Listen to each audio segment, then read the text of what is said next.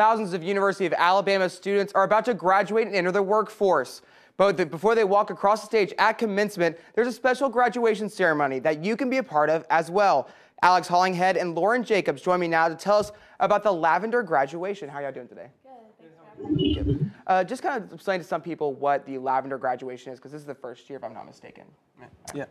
Lavender graduation is a graduation ceremony that colleges and universities put on for lesbian, gay, bisexual, and transgendered students and their allies. Okay. Why is it so important to recognize this group that maybe doesn't get recognized in a normal commencement ceremony? Right. Well, lesbian, gay, bisexual, transgender, queer, and even their allied students face a lot of difficulty getting through school, be it through high school, and then to make it through college even in the face of that difficulty is something to be celebrated. You know, this ceremony comes on the heels, there's been a lot of killings and stuff with gay students in colleges across the country and in high schools. Is this going to kind of maybe focus on the good things that, you know, the gay community and the ally community as well has on a college campus? Yeah, this is definitely something to emphasize, you know, a more positive aspect of life.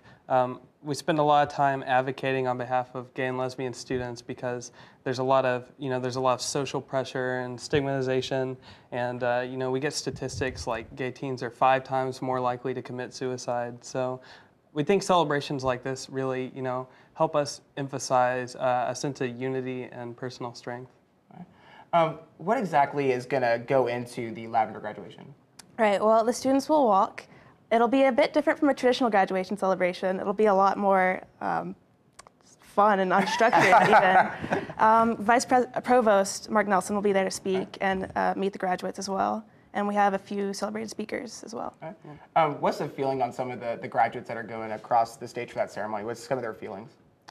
Probably the same as any other graduate. They're concerned about what they're going to do now. Where are they going to work after this? Are they going to grad school? Have they taken all their tests? Just the standard graduation feelings. And then there's, the feeling of celebration and accomplishment and some of the sadness, I guess, and saying goodbye to some of your friends.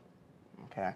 Well, thank you all so much for being here. Again, the Lavender graduation is this Monday from 6 to 8 in the Ferguson Center's Heritage Room. University of Alabama President Robert Witt will give the opening remarks to the first class of the Lavender graduates. Thank you for being here.